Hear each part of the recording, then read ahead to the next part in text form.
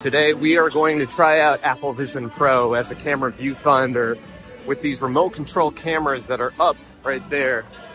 I'm remote controlling a camera here. So I've got my physical display here, but with the CineEye I'm able to transmit that wirelessly, and I can get it onto my Vision Pro here and see it up on the screen there. I can make this screen a lot bigger. Like, just look at how that is compared to that. Bring up a waveform. So with the waveform, I can adjust the iris here, bring it down. I can also look at a histogram over there.